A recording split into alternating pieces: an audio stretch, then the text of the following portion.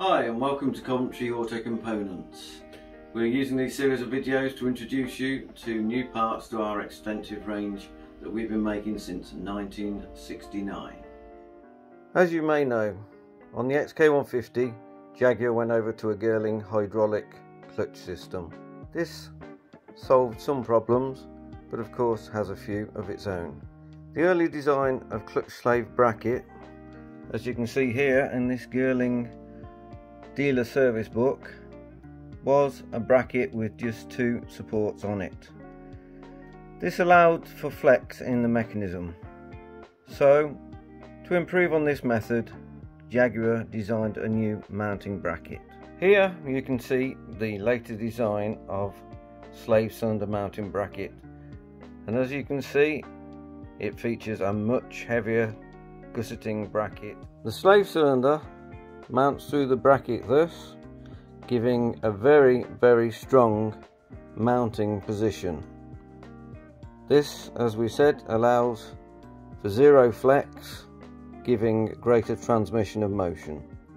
Here is the clutch slave cylinder pushrod assembly mounted up into the actuation arm, and as you can see, it does differ from the early one, as it does have an extra cap nut which features a small hole in it which a return spring can be fitted to give additional return. We do provide very detailed instructions on our website of how to set this clutch slave cylinder assembly up so that it does operate correctly with no loss of motion and the correct swing.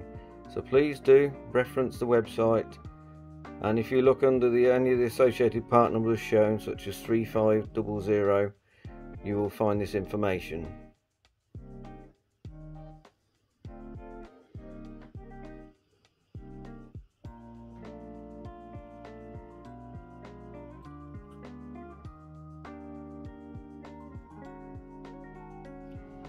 One of the most regular questions we get asked is there any way of making the clutch lighter on my XK150? And the answer is, Jaguar did develop something that's shown in the parts book but is only on late cars, and it is a late pedal with an extension arm on it, as you see here. They then fitted a bell crank lever with two large heavy duty springs that bolted to the chassis with a bracket.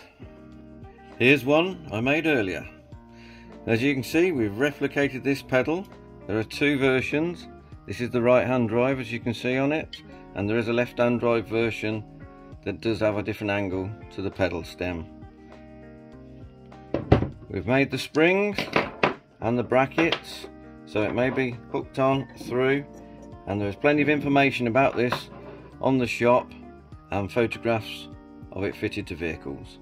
As you can see, this is a beautiful and simple engineering solution that was used on a few of the last cars that we have now mass produced and developed so that you can have it on every single one of your XK150s to ease your clutch, take the pressure off your legs, and you can just admire the beautiful engineering. As you know, you do not see these components in the cabin of the vehicle. All you'll see is the stem and plate coming through the floor with a rubber pad on it. And if you have these components missing, we do a beautiful kit so you may custom assemble them as you need in any position that you feel is comfortable for your feet, therefore customizing the assembly to suit yourself. And if there was any doubt in your mind at all, yes, we make all the parts, all the fiddly bits, even down to the obsolete little concourse clip that goes on the felt on the stem in the cabin. We will include links below, but if you go straight to the opening page on the shop, these kits can be found, and there's plenty of fitting information and photographs to guide you through it, but it is a quite simple process and all fully adjustable. We really do keep all the parts for your classic XK on the shelf, ready to go. We make it, we sell it. Come visit our shop, come talk to us. We'll know what you're talking about. We know where the bits are. If you observe any damage to your clutch thrust fork, we do make a new one in the very strong and durable aluminium bronze, available under part number 3352.